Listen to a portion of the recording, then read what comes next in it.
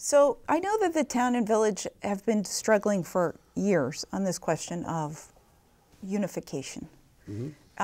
And there were votes, and the votes never really went anywhere. But now it's happening, and so tell me about how we got to this process of creating efficiencies and unification without actually voting. Well, this is not governance.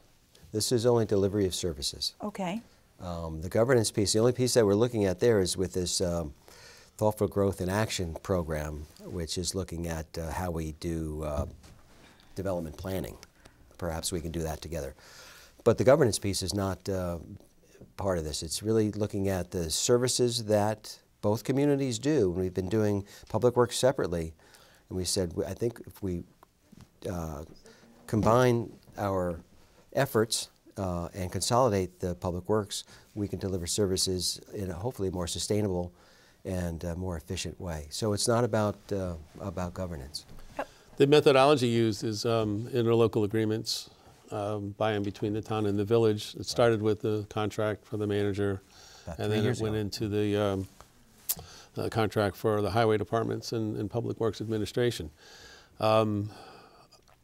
The central question that was needed to be asked and answered is, can one manager serve in this environment efficiently, and what might need to be done to make that happen? And so how we're doing it is we're starting from the bottom up rather than the top down. We're going to have answered all the questions. Well, how will it work, and what will it be, and who's going to be where, and who's going to lose their job? Well, no one's losing their job.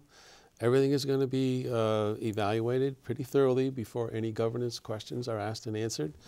And again, we will have reduced the duplication. It just so happens that the schools now are on the same path in Essex. And, you know, we've had a little bit of a shaking of, you know, the future picture of the community with IBM giving their plant to Global Foundries, basically, through a sale of sorts.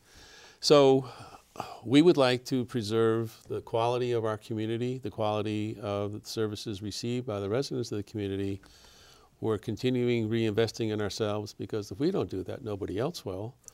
And like I said before, I mean, we're going to transmit to the next generation the place in better shape than we found it. And this is how we're going to be able to do it.